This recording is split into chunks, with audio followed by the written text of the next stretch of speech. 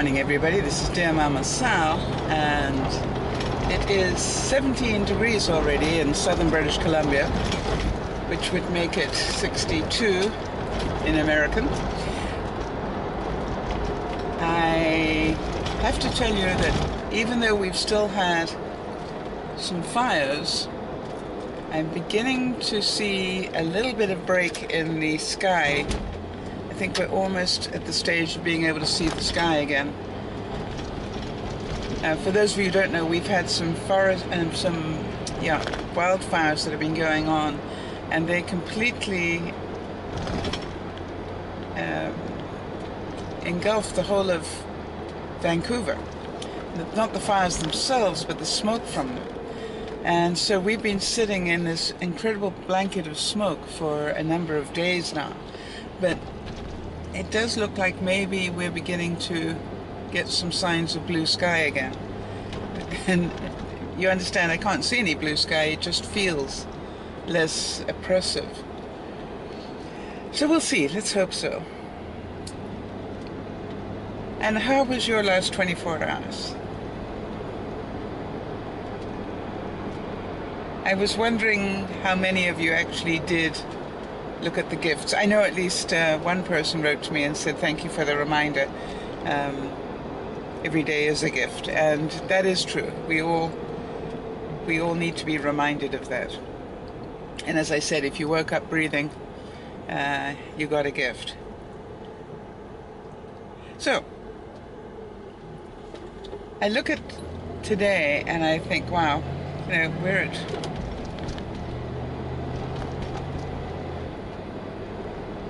a stage where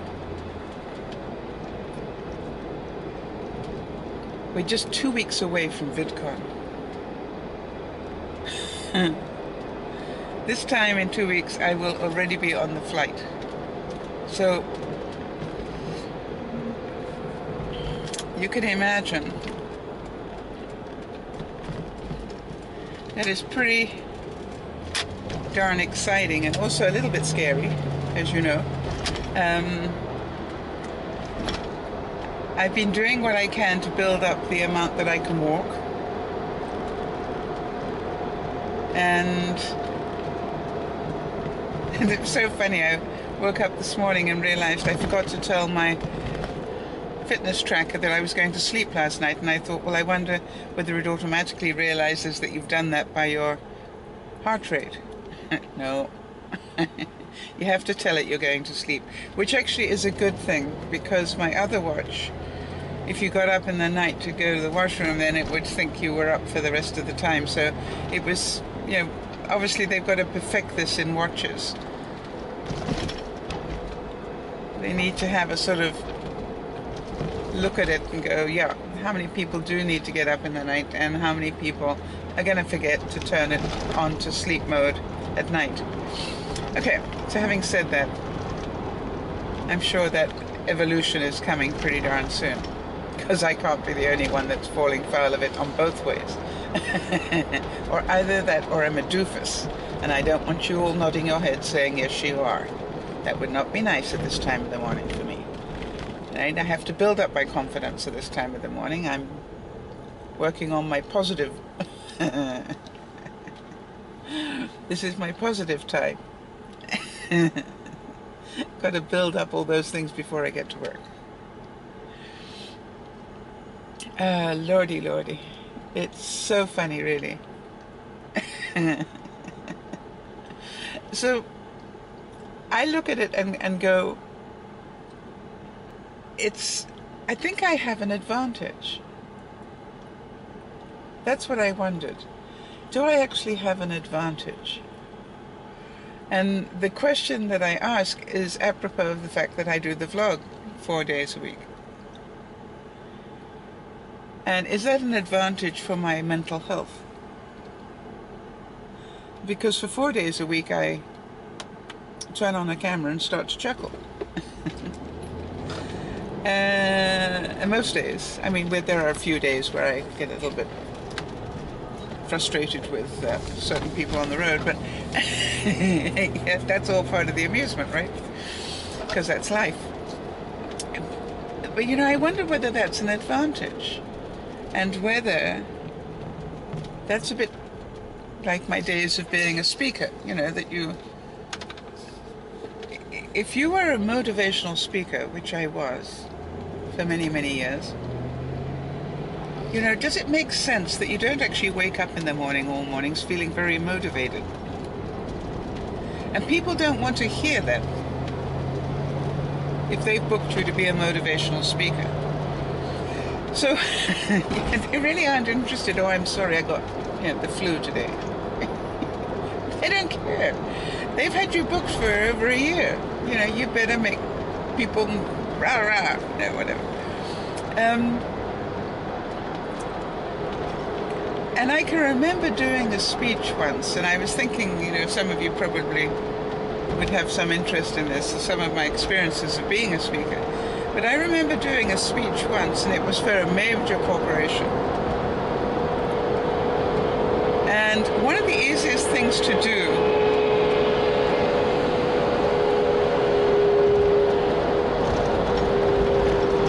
quite honestly, is to build people up towards the end of a speech in such a way that they will get out of their chairs and give you a standing ovation. Well, it's not one of the easiest things, but you know, it's a doable. If you know what you're doing, it's a doable. And so I never did that. I used to do the opposite. I used to wind my speech down at the end and leave everybody in a introspective mode, because I thought it, and this is just my personal opinion, I thought that it was lacking integrity to just build people up to that rah rah rah stage, you know, where they're bouncing off the ceiling, and then just drop them. I mean, yes, they're going to feel good for a moment or two, but then it's going to be like a sugar rush. So I always believed that it was more integrity in terms of my integrity to actually leave them with themselves, not with me, if that makes sense. And I can remember one major corporation was really quite upset about that. We didn't pay you to be introspective.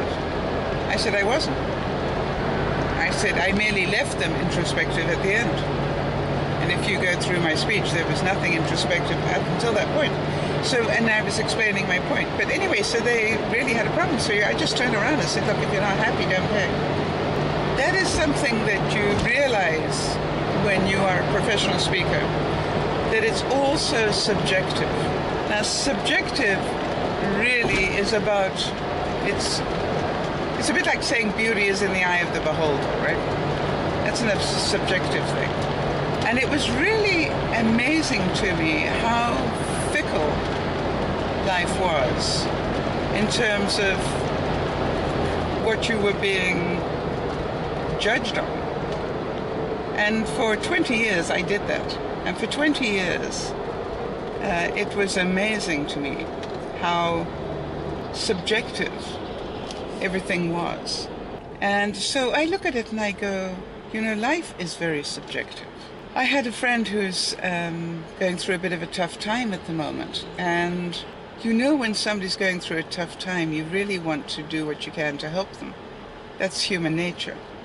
But that's also, in a lot of ways, enabling them.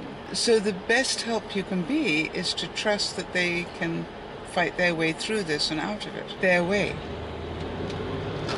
And that's, oh, I nearly lost my coffee. And that's difficult to do. It's difficult not to interfere. But we all want to fix things for people. So I was looking at the whole experience that I've had in my life and realized happiness to some people is very subjective. People write to me all the time and say, gosh, you've got such a great attitude. Well, yeah, sometimes. But the question is, Everybody has such a great attitude if you want to let it out. I mean, it took me actually a long time to understand that thing about, yesterday is gone, tomorrow's not here yet, so you might as well live in the present. And the present is a gift. And we talked about gifts yesterday. So it took me a long time to really get that. And I wonder how many of you spend your lives wishing something hadn't happened when it already has. And as we've said so many times, we just have to learn to get over that. It's happened. You can't change it. You can't sit around going, I wish I'd studied more at school. You didn't. And if you really believe that, go back to school. Oh, well, I would have done this if only, I had done that. Well, you didn't. I think it was Wayne Dyer who wrote an incredible book that really made me laugh. It's a very funny book, if you have the ability to laugh at yourself. And I think it's called, it's something to do with Uranus, I know that. And it's a whole book about how you can't have the should have beens and the I could have beens, or you should have been here yesterday. Well, no, hello, you can't should have been here yesterday. And I remember reading this book and laughing so hard because I did so many of the things that it talked about. For example, it said people say they're scared of heights. They're not scared of heights, they're scared of falling. People are not scared of flying, they're scared of crashing. It's like, it's just a very big eye-opener on all these incredible things that we do to ourselves and how to be a little more honest about it. And I just love the book. I have to try and track it down, see if I can find it on Amazon or something so I can give you the link to it. But if any of you fall into that trap of living in the past, or, it'll be better when, oh, that's the cutest little puppy going on a walk. And it was behaving itself so well. Don't know what it was. It looked almost a beagle in its coloring, but it wasn't a beagle. Really, really cute. And it couldn't have been more than, a couple of months old. It was so cute. Anyway, where were we? Yeah, I will try and find that link for you. So, I would recommend that you have a look at today and realize that whatever you do or don't do, somebody's going to make a subjective judgment on it. And some people will judge it to be good, and some will judge it not to be good. Everybody will look at what I'm wearing today, and some will say, oh, doesn't that look nice? And some will say, oh, is she wearing that again? It's human nature. When you realize that all of life is about these things, and it's not something that they're picking on you, people just do this. They do it to everybody, not just you. And what is freedom? Freedom is when you don't care anymore. Freedom is when you know they're going to be doing that and actually doesn't change your day. That's incredible freedom. So as I drive to work today, I am aware that if you like, it's almost, I was talking to somebody who was a strong Christian, and I said, if you're a strong Christian, then look at it all as you versus the devil, if you like. And I said, it's like, I spend my life going, no, you're not going to do this to me. You are not going to ruin my day. And sometimes when I get that idiot, that Richard, who tries to, cut me off on the way to work, I have to work really hard inside my mind to not let that ruin my day or the rest of my drive. Because it's so easily done, isn't it? We let the smallest things affect our mood. So have a great day. Be aware. Keep looking for the good and the amusing. That's what we talked about yesterday. Be aware that everybody's opinion is just that, just their opinion. It's a subjective thing. It's not necessarily the truth. And work really hard to keep control of your own emotion, because in there you have freedom. Keep control of your own emotion. Even if somebody's screaming at you or picking at you or doing something totally unfair, one of the worst things that we can do is fight back. And that's a whole subject that is better left to another day.